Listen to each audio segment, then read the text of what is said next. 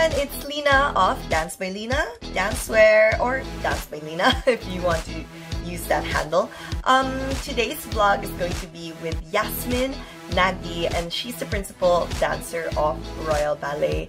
I had such fun time with this interview. This was one of the best interviews, if not the best interview I did this quarantine. I am sure of it 100%. I just want to say thank you again, Yasmine, for giving me that opportunity to be able to talk to you.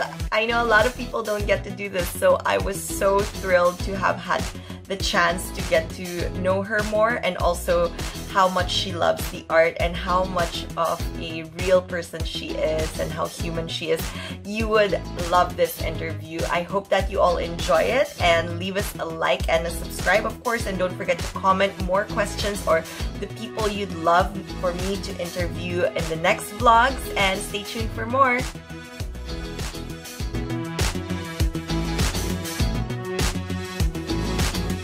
We'd love to get to know you first because, of course, I mean, I have read about you, but then it would be nice to hear it from you, how you got into ballet and why you started dancing. What were your first memories of dancing? So my first memories of dancing was simply hearing classical music. I loved classical music. I thought it was so beautiful, and I always found myself just having to express myself and move. So my parents thought, this child seems that she can't sit still and she always wants to express herself when there's music. So that's how I got into dancing, is because I had this urge to move and express myself with the music. And then more and more, I saw some ballet videos and thought that it was so gorgeous and stunning. And I studied with gymnastics, actually. That was the first kind of lessons I had, was gymnastics. And then when we started doing backflips and complicated movements, my parents thought, oh, we don't want her to get injured. I was very loose, and that's when I found ballet, and it was kind of love at first sight. I loved being able to move to this beautiful music, and I loved the challenge of having to improve. And yeah, that was kind of my introduction to dance, was starting with classical music, starting with gymnastics, and then finding ballet. Wow, my gosh, that's a really nice way to get into dancing. You know, normally kids would watch their first ballet and think they'd want to dance like just from watching, but for you it was from the music, so it's really, yeah, a different way to get into dancing. But you started with gymnastics, and do you feel like it helped with your ballet training also, or? Yeah, I think it definitely did. I know that a lot of dancers start with gymnastics, either alongside their ballet or that was their starting point. And I think it's really great for flexibility, for coordination. And it's interesting to think, you know, what if I pursued gymnastics? Could I be an Olympic gymnast now, or would I have given everything up? It's really fun to think what else could have been. But yeah, I think it definitely helped, and also some concentration techniques in picking up the steps and the way that these things were done. Yeah, well, yeah, I got into gymnastics first also before getting into ballet, so I can kind of relate with the whole gymnastics and the disciplines, quite different. So yeah, let's get to questions about you being in the Royal Ballet. I actually got to watch you last year, and that was in Japan. And I think it was the final show in Yokohama, if I'm not mistaken. So I went with all my students. We went on a field trip just to see the Royal Ballet shows. So we were able to catch you in Donkey also, and at the same time the gala show. How is it like dancing with the Royal Ballet? I've seen some interviews where, you know, you really love the company, and I can see that you really enjoy the environment. So how did you get into it? Maybe you can describe to us like how you started out, or... Sure. So I went through White Lodge when I was young. I joined from the age of 12, and then the lower school based in Richmond Park, which I kind of compare it to Hogwarts of ballet. It's a boarding school where you do your ballet alongside academics. And I was there from 12 until 16. And then I progressed to the Royal Ballet Upper School, which is in Covent Garden, just across the road from the Opera House. And I was there for a year and a half. So I had a really quick journey through the upper school, as it's usually 3 years. And in my second year, at the age of 17, I believe, I was told by the then director, Gayleen Stock, that she wanted to move me to the third year. And then halfway through my third year, Monica Mason, who was then the director of the Royal Ballet, offered me a contract. And I thought, oh, this is fantastic. I've got something to go to in September. And then she said, no, next month, to join next month in April 2010. So that was, of course, very exciting for me. And at the time, I was working with the company as a student. We were doing Cinderella at the time. So I was there as a student doing one of the stars, which was one of the quarter ballet roles. And it was so surreal for me because one day I walked in as a student to perform with the company, and the next day I walked in as a company member. So the transition was very instant. And I remember being in company class and some of the company members coming up to me and saying, oh, sweetie, shouldn't you be in school uniform? And I said, oh no, today's my first day as a company member. So that was a funny transition just from one day to the next into the company. And of course it was everything I dreamed of all of my student life is to join this beautiful company. And so it was a very special moment for me in my life to have kind of achieved my dream. Yeah. How's it been like? I mean, it was really fast for you to transition from school to company, and then now you're principal dancer, and it was really just, maybe it felt like a whirlwind or everything happened all so fast. Exactly. It But was very intense, I think, because I first had to deal with joining the year above me, which was hard, of course, because I left all my friends in my initial year group and then joined this older year of students, all auditioning for companies that year. So that was really scary and pretty tough. And then again, joining the company halfway through a year where I didn't join with a group of people that were all new. So I didn't really have friends initially to kind of, rely on for guidance and support and help. It was all just thrown in there and I had to figure it all out for myself. So I remember I didn't know where the physiotherapy area was for a good few months. And then I plucked up the courage to ask one of the company members, would you mind showing me where physio is? Or do you mind showing me how I can sign up for a physio appointment or a Pilates appointment? I just had no clue. It was just in there and just find a way. So it was pretty tough, but I think all these challenging moments give a person a lot more strength to kind of deal with that deep end situation. So yeah, I think it taught me a lot about myself and a lot about other people. yeah, transitioning from student to member, Pia was asking something about it, and since it's related, she was asking if you can tell you more about the transition. Well, you already noted how it was really difficult, but do you feel like you would have done it any other way, or you were fine the way it was, just how it was dealt and how it happened so quickly? Yeah, and I wouldn't have it any other way. I was so excited to have skipped a year at school and then skipped another half year at school and joined the company faster than usual was very exciting for me. And I was so ready. I think everyone's ready at the end of their student life to join a company and to start working with them. And of course I joined, and you have all these dreams of doing these amazing roles, and I thought already to be in the quarter ballet in the Royal Ballet was incredible. And then bit by bit, you know, you want to go up a rank and up a rank, and then it was really great for me because I joined at a time where I think there was kind of a rotation of company members as such. And I got a lot of opportunities, short notice, last minute, and those are often extremely stressful. But again, teach you so much, and you know, you have to trust yourself, you have to be on the ball, and you know, you're joining as a quarter ballet member, and you're often told, learn everyone. And you think, what do you mean learn everyone? This one's going right, the other one's going left. How do I learn everyone?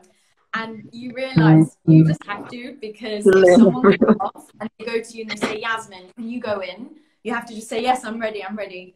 And that happened a lot. There were a lot of last minute cast changes, and I was asked to fill in for people. And there was one ballet where I did someone's place in the group of 4 women, and then the next day I had to do someone's group in the 3 women, and the choreography is completely upside down, back to front. But it was a very good learning experience for me to kind of have that quick brain to make the switch very, very fast. And they're all really wonderful lessons for the future as well. So now I feel I can pick up choreography fast because I had to be in that deep end position. Oh, that's really a tough situation. I cannot imagine just, you know, like going through all of that and having to learn right and left and all parts. But yet, I guess it does happen in the company, and things are really quick. And again, things really change, just like our situation right now, where things turn upside down really quickly, but we learn to adapt. And, you know, we learn to cope. It's really nice that you mentioned that. Let's go through what you feel like was the turning point for your career, because I've seen, you know, all your videos and I watched through a lot of them, and I've seen you grow as a dancer. But I want to know from you maybe like what you feel yourself like was the turning point for your career. Thank you. I would say there are certain roles that really make a mark on someone's career. And for me, one of these roles was definitely Romeo and Juliet. I was given this role when I was a soloist in the company, and it was a huge honor and a huge opportunity for me to be given this privilege to dance this beautiful role that I'd watched from the sidelines for years. And it was my first role that was really storytelling and character developing. And so it wasn't just about the dancing and the technique. It was about the growth of a character and how Juliet progressed through this ballet. And I loved that experience so much. I got to work with Leslie Collier, who'd done the role millions of times, and who's also worked with Kenneth Macmillan, who's the choreographer of our Romeo and Juliet. And it was very, very, I would say, life-changing for me to be trusted with that. And then another role that I very recently debuted with is Tatiana in Onegin. And this role, again, is a beautiful character that develops throughout. And I love showing the growth and the layers to a character in these ballets. And another thing that inspires me very much is the music. And there's such gorgeous music. In both of those ballets, you've got the Prokofiev score in the Romeo and Juliet, and then Tchaikovsky for Onegin, which is just dreamy. And I feel like the music just runs through my veins, and it gives me so much as an artist to be able to express my version of that character and what I imagine she would have gone through and be feeling. And it just gives me so much. And I feel like that feeling of, you know, when you just burst into tears and you cry because of whatever reason, but you actually feel better for it. It's that complete release of emotion. And I love that I can tap into that side of myself and just kind of have this emotional release.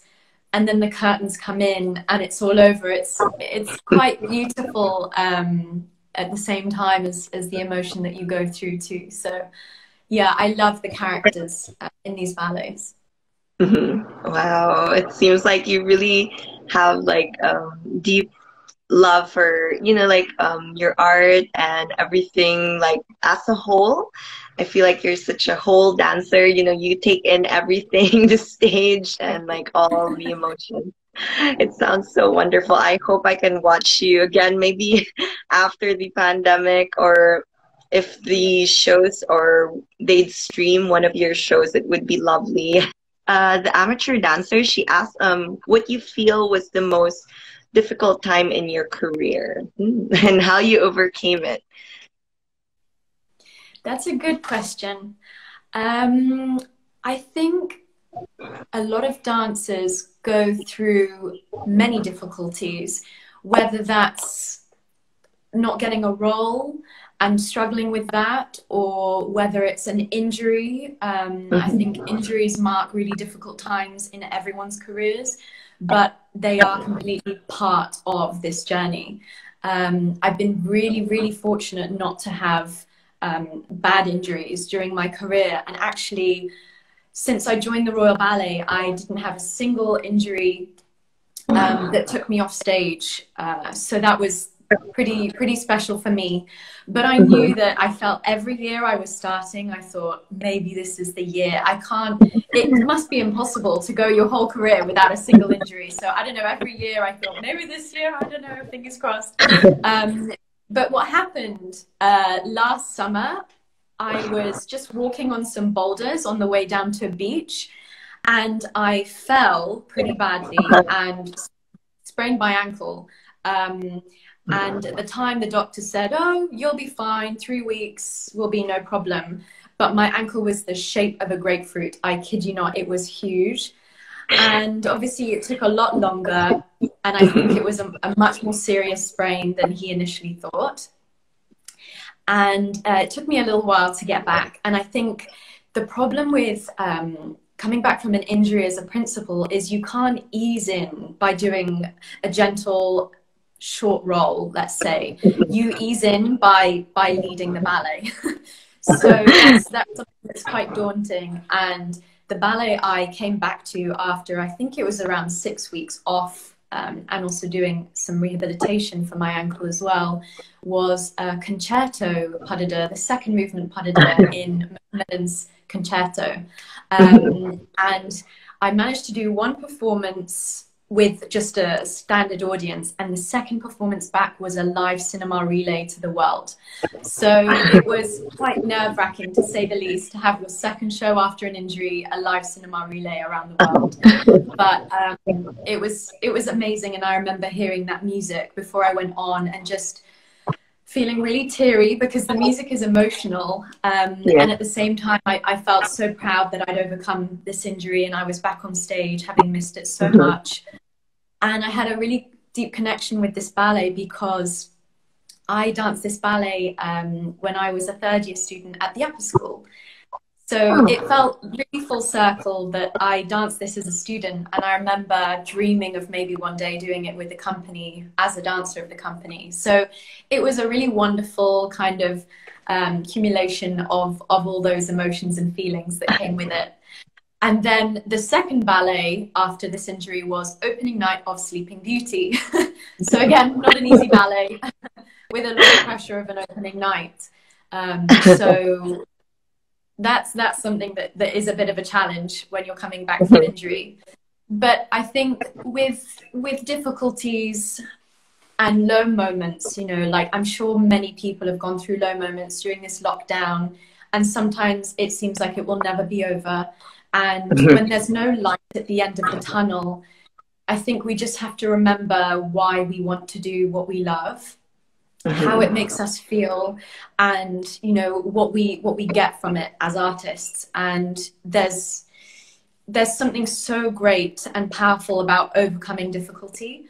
So no matter what you do, even if it's not dancing, even if it's a different passion, just remembering how amazing it makes you feel to kind of pull through out of the difficult times shows so much strength. And they're great life lessons in themselves. What was the first soloist role in your career? Um, Now I have to think back. I think I was given the opportunity to do the Hoppy Fairy in Sleeping Beauty when I was still in the corps de ballet. So that's a really difficult solo where you're just hopping on one shoe and doing a lot of bourrées. So that was a solo opportunity I got, and obviously for a corps de ballet member, it's a wonderful chance to show your ability to the director and to your audience as well.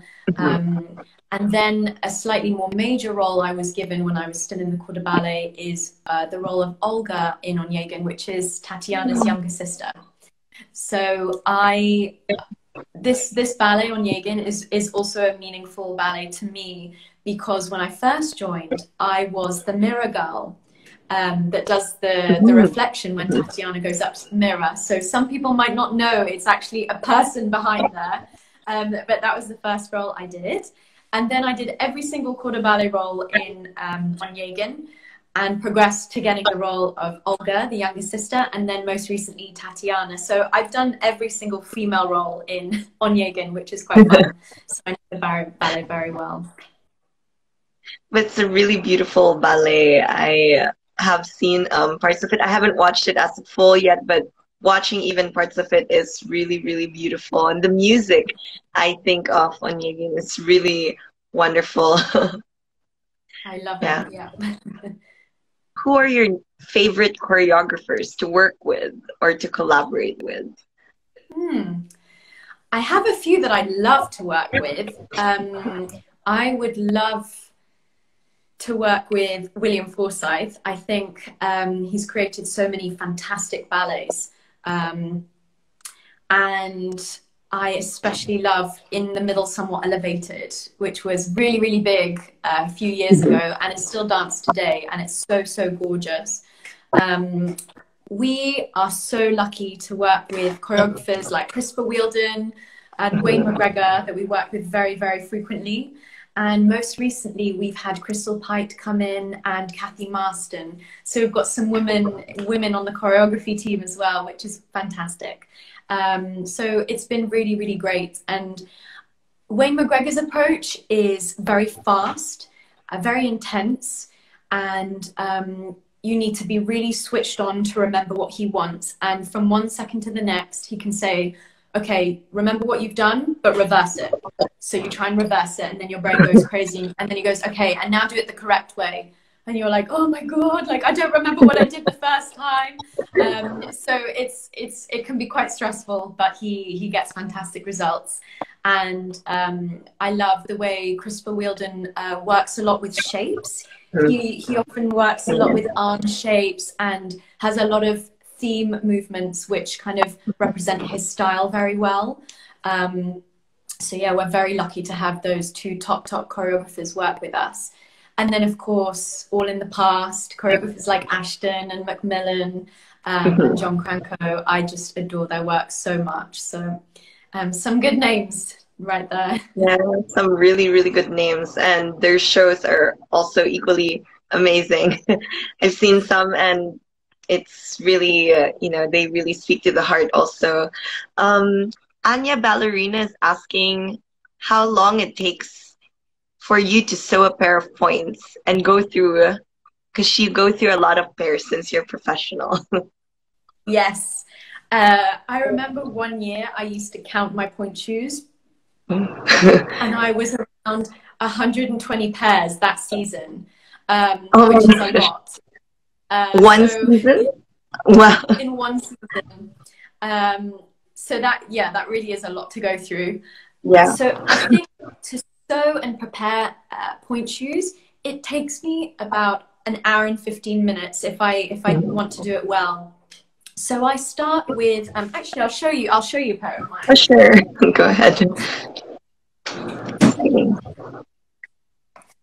So I like to darn the ends of my point shoes, which this is what really takes the longest amount of time. And I start by going over them once all the way, and then I just go over a second time on the top. And I feel like this makes the tips of the pointe shoes last a little bit longer and helps me with balance and my biggest fear, slipping on stage. So I feel like it just gives me a little bit more friction when it's on the ground rather than a hard pointe shoe tip. Yeah. And then I sew crisscross elastics. I use this elastic that we're given at work. And then just to show you here, I do ribbon with elastic at the same time to just save a little bit of time. And then I do crisscross. And then what I do is I glue the bottom of this because it's happened to me in a performance. It was Don Q actually. I started doing fouettes and I could feel the inside of this just bunching up underneath my foot like a knot. And it is so painful. So I make sure I extra glue it down so that doesn't happen when you start to sweat, that the bottom of it comes up. And then, of course, when I get in the studio, there's a bit of bashing. I also scratch and score the bottom of the pointe shoe to avoid slipping as well. So yeah, that would often take me about 1 hour and 15 minutes per pointe shoe. And the upsetting thing about that is a pair of pointe shoes can be destroyed in 1 hour of rehearsal. So when I do something like Sugar Plum Fairy or Rehearse on Lake, there's a lot on the left foot, and often I have no use for that left shoe by the end of those rehearsals. So a pair of pointe shoes can die very, very quickly, which is really upsetting. Have you ever just replaced one? Since you mentioned like only the left side died, or you'd replace them both at the same time? I tend to replace them both. And maybe if there's a rehearsal process where I need slightly softer shoes, then I'll just endure that soft left shoe, but keep using the right. Because I feel so bad throwing away shoes. So I think trying to use them as much as I can. And then I just always have some extra pairs of shoes. And I've got some special guests coming to just sign and give them as well. Yeah, for sure. Just to live on. Oh my goodness, yeah. But so much pointe shoes, 120 pairs, was it? That's so much in a year. That was one season. I think that was a very busy season when I was a first soloist. So I was doing solo roles and then getting some principal role opportunities as well. So I was on a lot that year, the year before I was promoted. Wow. Yeah. Okay. Well, that is so much pointe shoes. I can't even count 120 pointe shoes or imagine having. Did you keep them all, or did you just do you just have them stored away? No. If I would have kept them, I would have had a mountain in my changing room. So the Royal Opera House actually have a pointe shoe project where they collect old pointe shoes. And I think they send them off to some kind of schools around the world for some students to reuse, or they create artworks with it as well. And I think they might recycle them somehow. I'm not very sure, but I think they have some. They've kind of taken care of that, so I just hand them over to them. Do you have any other goals as a ballerina you feel like you want to achieve or you haven't done yet? That's a nice one. I would love to dance a little bit more internationally, just to have an opportunity to work with different dancers around me, because I think we can learn so much from others, as well as allowing ourselves to grow. But I had a lovely opportunity last year to guest with San Francisco Ballet. And I did the role of Aurora in Sleeping Beauty with them. And for me, I feel that helped me grow so much to take company class with them, with a different kind of group of people, and see how they worked as well. And I feel like that really helped me grow as an artist as well. And also to try different styles of dancing. I love dancing the big classics, but I think I can also push myself out of my comfort zone to try and dance in different styles. So those are two things that I'd really like for the future in my career. It's really exciting, and I'm looking forward to seeing you grow and grow more as a dancer.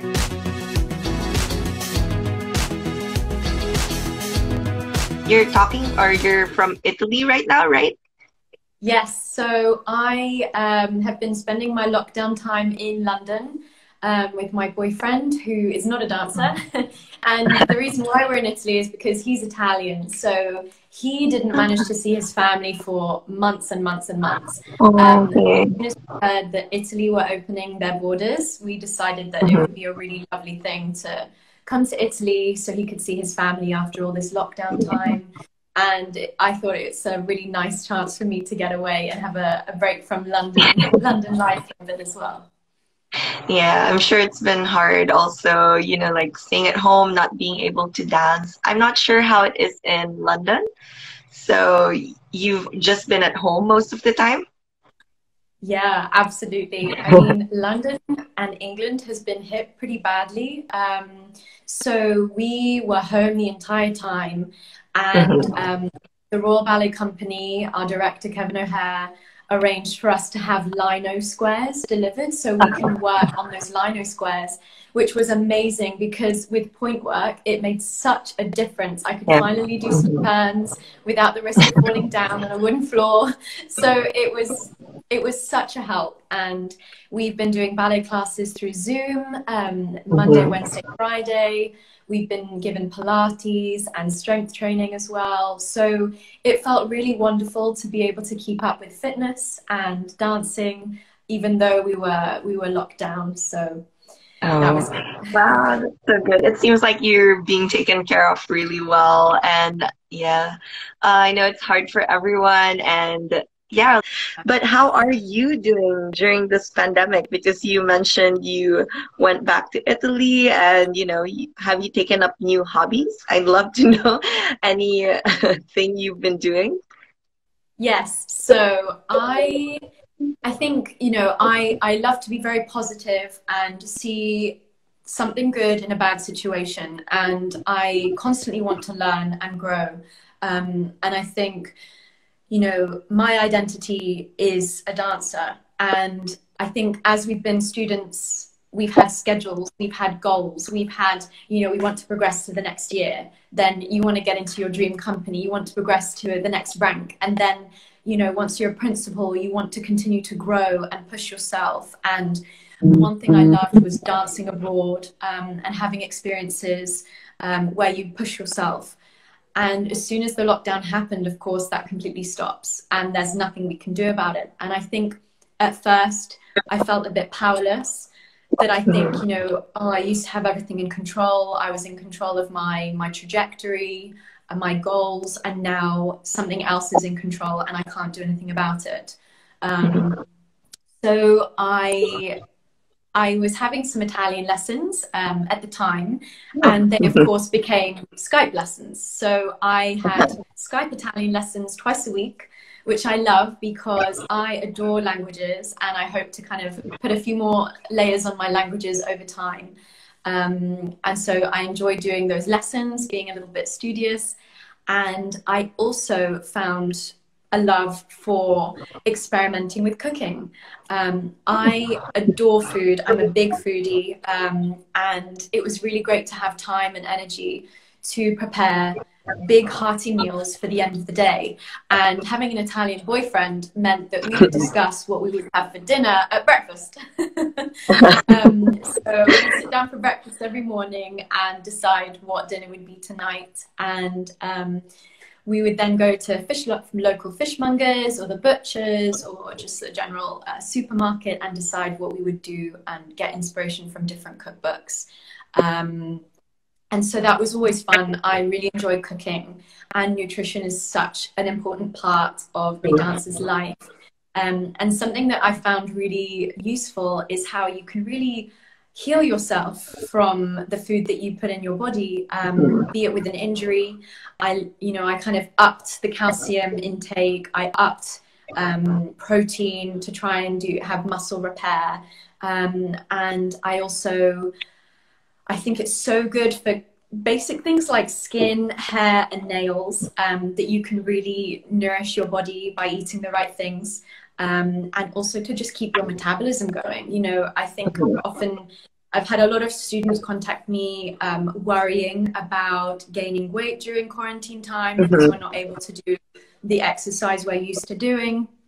And I just want to reassure everyone to just not panic and understand that your body is the machine that is helping you, and you have to be kind to your body. You have to not hate your body.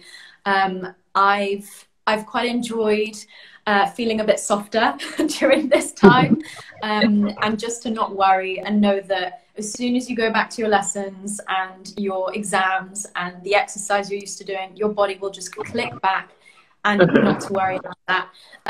But to see food as, you know, food is good, food is to be enjoyed. Obviously, you're not going to eat, I'm not going to go and eat a full chocolate bar because I know that's not going to make me feel good. But I have such a sweet tooth. And after dinner, I feel that the full stop to my meal is a little dessert. So I don't follow any diet. I don't have any restrictions.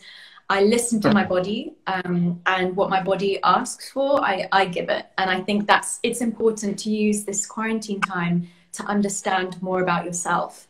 And I think another interesting thing has been, you know, the waves of our emotions and how we're feeling. And I've become quite sensitive to understanding different times of the month, how I'm feeling. If maybe one day I wake up and I don't feel as motivated, I don't push myself. You know, I'll go, okay, today I'm not going to do any dancing because I feel low, and I'm just going to look after myself and watch some movies, and tomorrow will be a new day. And I think when you're kind to yourself, your body is cooperating. So I try not to kind of fight with how my body's naturally feeling that day. But I think this time has been a rest as well, because for my whole life, it's just been 100 miles an hour. And for the last few years, I haven't had more than maybe 2 weeks off in a long, long time. So to have this amount of time off was a little bit scary at first, but then you just have to learn to go with the, you know, to go with the current and just let life just carry you through, and set yourself goals.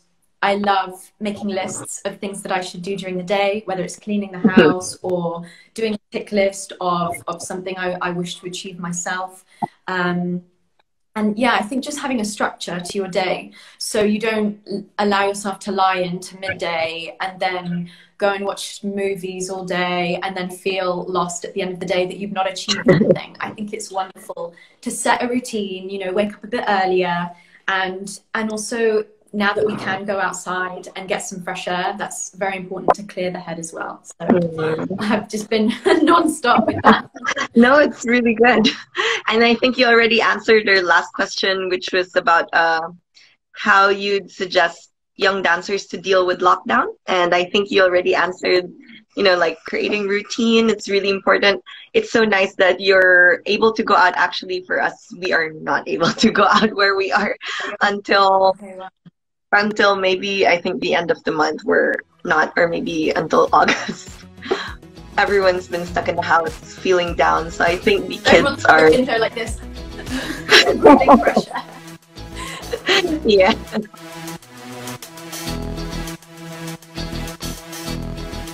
Maiko Suzuki asked, how do you prepare for performing a new role in terms of technique and expression? We can go through this first before we continue with the questions.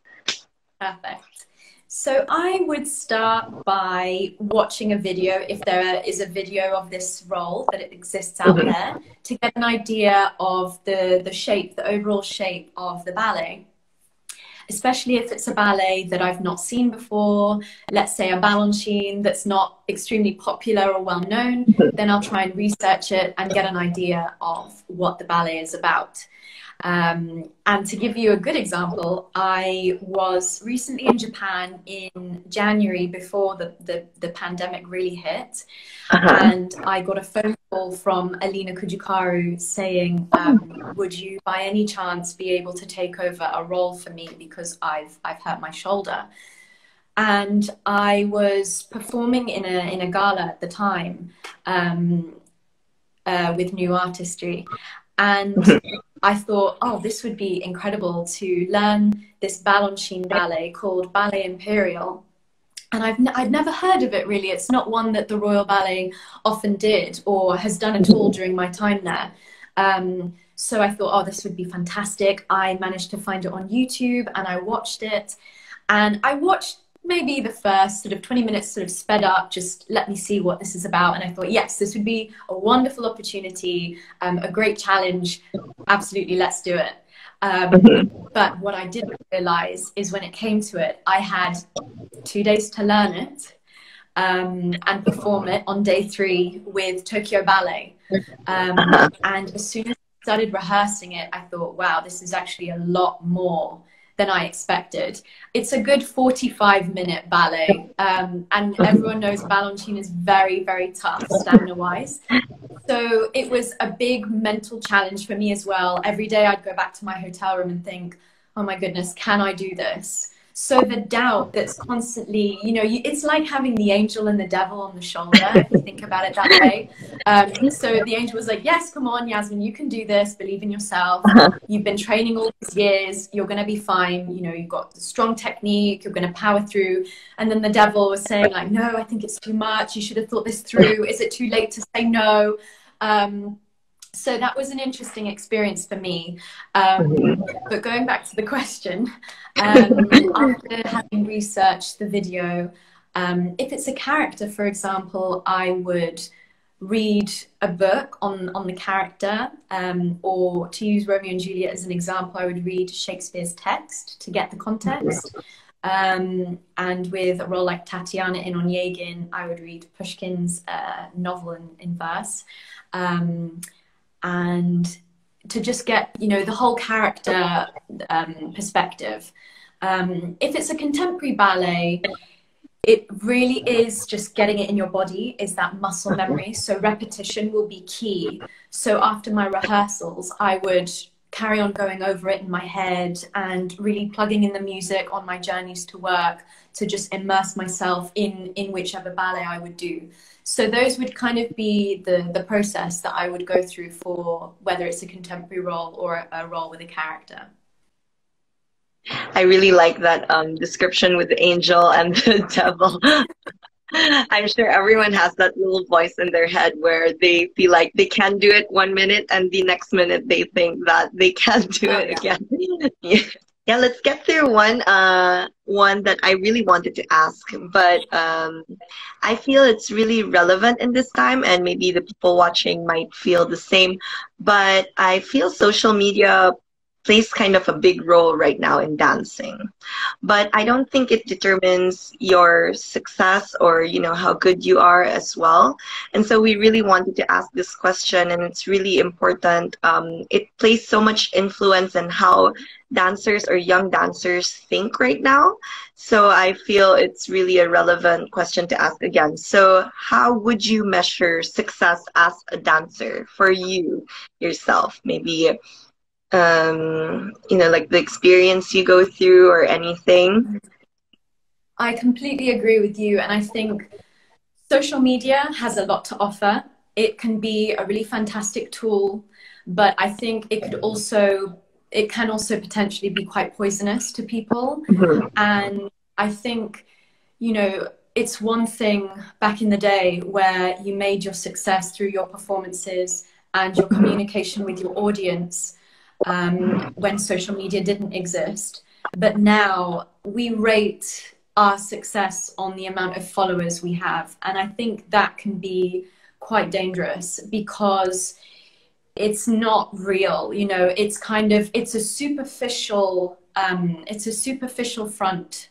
And I'm not slating social media whatsoever, but I think it is very important to stay true to the art form and stay true to yourself and not be taken off the rails by getting upset and seeing that someone else has more followers than you. It doesn't mean they're better.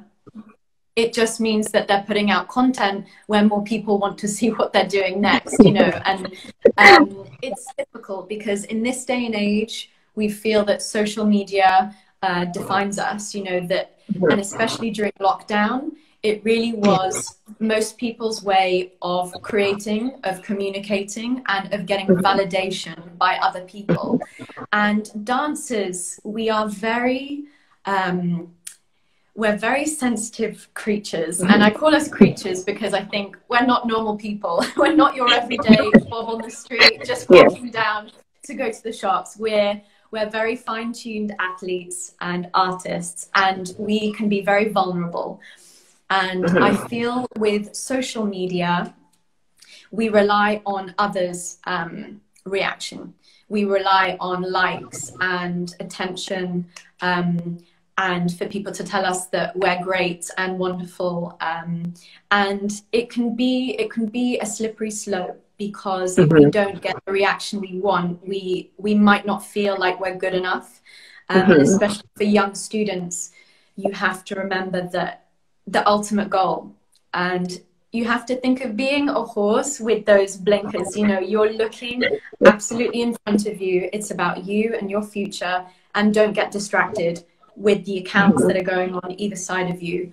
And I understand it's hard, because we have our phones, and social media has basically become like a digital magazine for us, you know, flicking through the pages of magazines that we used to do back in the day. But I think also it's important to take a break from social media. And I try and switch off Instagram for at least one day a week. I want to do more than one day a week, but unfortunately it is an addiction, to see what else everyone else is doing in the world, and to keep putting out your art out there. So I think just remember the ultimate goal and don't get distracted. You know, it's like being in a classroom and feeling like your teacher has a favorite that's not you. It's that kind of feeling where you feel a little lost and a little insecure. But you have to remember that you are your most important person.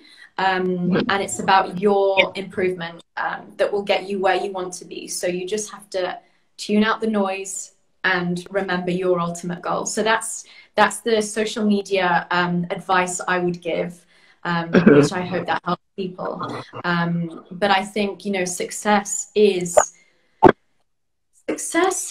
is not final. You know, we're always striving to be better. And just when you hit a moment where you think you're happy with something you've done, then you feel like someone's maybe doing it better, or that you want to be better yourself. That's being a perfectionist. That's always striving to be better. And that's the wonderful thing about artists, is we're always improving and we're always growing.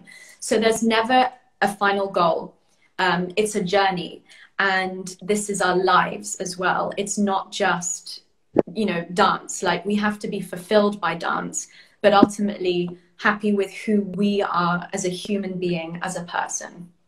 And you can get a lot from art and dance, but to be ultimately happy with oneself, that is the ultimate goal. That was so beautiful.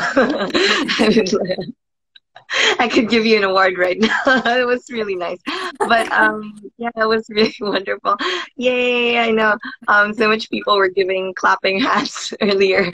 So thank you for that. And I find it really important to discuss that right now, because well, as a teacher, and I know my students are here watching also, I've seen them kind of deteriorate throughout the pandemic, and I know it's also because of what they see online, or what they can compare themselves to, what's happening to other people or people in other places.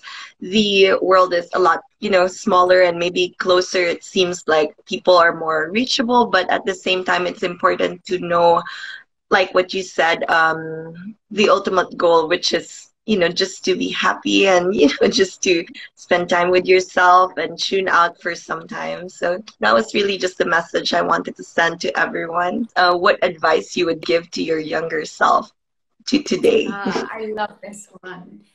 I was always forever worrying and panicking and doubting and comparing, and I think that's completely normal. So not to fear doing that, but I would tell my younger self to trust that life has a plan, and trust that you can, you know, you can carve your way, you can carve your future, and to not spend too much time panicking or doubting, to just let your mind be calm, especially at the end of the day. I remember going to bed many times before a solos evening the next day or before an exam, and just panicking and going crazy about worrying about it. But just remember that the worrying about it won't change the outcome. So you just need to clear your mind, and allow your body to be calm before anything that's maybe a bit stressful. So yeah, the advice I would give to my younger self is not to worry as much, not to overthink. And probably right now, my older self right now would still be telling me that. So I still have to learn as well, kind of, you know, not overthink things. Yeah, it's a learning process, and you know, we just keep on growing and we keep on learning as always. Would you like Best to of say luck. anything else to your dancers? Um, Other than, I mean, I've kind of just been talking nonstop, but I just want everyone to keep their goals in their minds and not feel discouraged by this limitation of, you know, being confined to our homes.